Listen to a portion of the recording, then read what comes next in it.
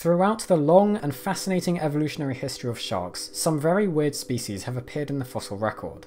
Sharks are an incredibly diverse group of organisms even today, and in the past all sorts of wonderfully unusual forms diversified and filled a range of niches, leading to the remarkable success of this superorder. In this video we're going to look at 3 particularly weird examples of this past diversity, and I've attempted to avoid the error that so many other lists of these animals tend to make, including ourselves in the past, of featuring species that actually aren't technically sharks, but instead holocephalids or other kinds of cartilaginous fish, as we explained in the first episode of Shark Week.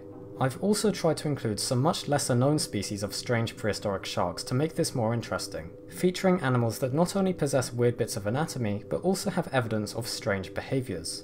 So here we have 3 of the weirdest extinct sharks. First we have a shark called Scapanorhynchus. This genus is known from fossil remains dating back to the early Cretaceous, and it includes several different species that collectively survived over a pretty long time. The meaning of this organism's name translates to spade snout, and you can quite clearly understand why.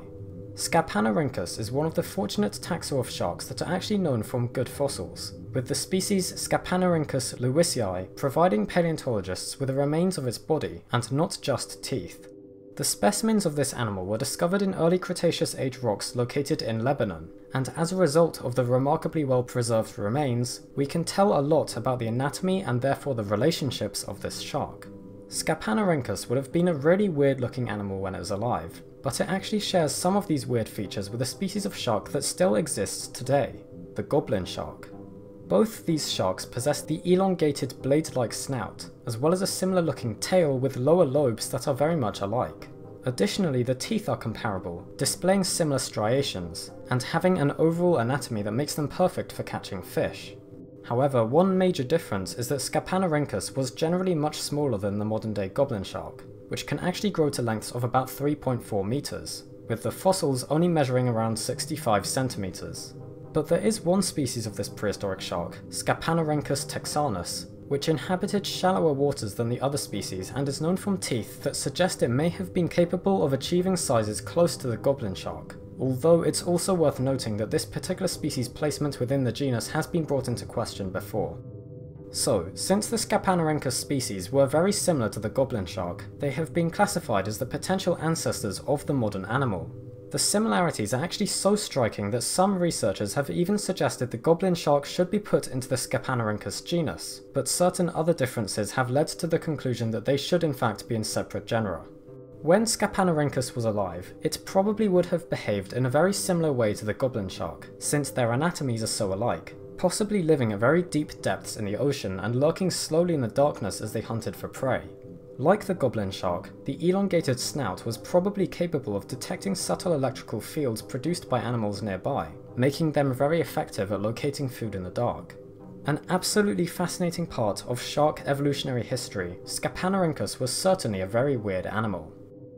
Next up, we have a very recently named genus and species of prehistoric shark, Galagadon nordquistae.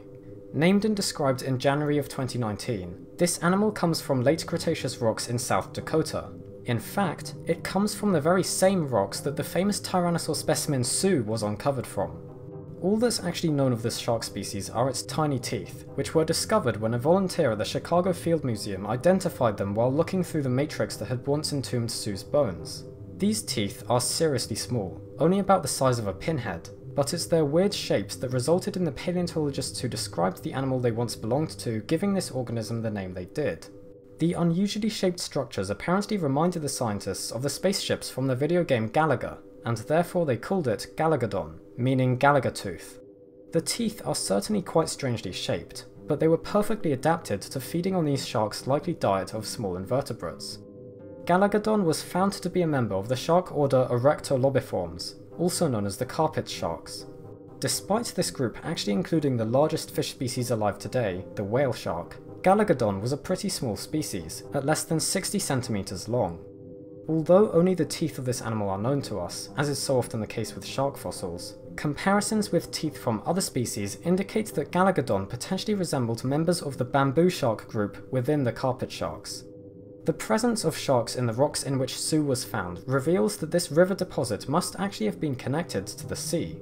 After moving into these waterways from a more marine setting, Galagadon likely spent a lot of his time lying near the bed of the rivers and wetlands that stretched across this prehistoric landscape, and the discovery of these bizarre-looking teeth, which belonged to an unusual species of freshwater shark, was a fascinating addition to our knowledge of the world and its ecosystems at this time. Finally, we have Orthocanthus. This genus is a member of the Xenocanths, a grouping of odd-looking sharks that lived from the Carboniferous to the Triassic, and this particular taxon preserves evidence of some incredibly fascinating and perhaps slightly unpleasant habits. Orthocanthus, and indeed most xenocanths, looked very bizarre. This fish had a body that resembles that of an eel, with an elongated dorsal fin that ran along the length of its back.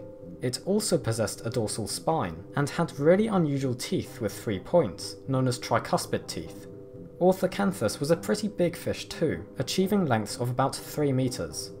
These sharks lived at an interesting time and place, about 300 million years ago in coastal swamps surrounding the massive jungles that would eventually produce coal forests. Orthocanthus was very likely preying on amphibians and other fish that also inhabited the coastal swamps and shallow seas, meaning this shark was capable of moving between marine and freshwater environments similar to the modern bull shark. But interestingly, it was not only other species that Orthocanthus was feeding on. In 2016, a paper was published that presented evidence of cannibalism in this shark, but not just cannibalism, filial cannibalism. These animals were eating their own babies. Within the preserved excrement of Orthocanthus, fossils known as coprolites, small teeth of juvenile Orthocanthus sharks were found, meaning that the larger adults had turned on their babies for some reason. It's suggested by the paleontologists who discovered this that perhaps the sharks used the inland waterways of the swamps as nurseries where they could protect their young, but then when other food sources became unavailable, they began to feed on their own offspring. So Orthocanthus is another weird-looking prehistoric shark that appears to have employed an unusual behavioural tactic to help them survive. I hope you enjoyed this slightly more obscure list of weird extinct sharks. Let me know in the comments which of these animals was your favourite, and make sure to watch the next episode of Shark Week 2019 in which Doug reviews the last 7 days of shark science. I really hope you enjoyed this video and learned something new. If you would like to find out more about our world, its history and the wonderful life that surrounds us all, please feel free to subscribe to the channel if you think we deserve it, and if you would like to see more from us.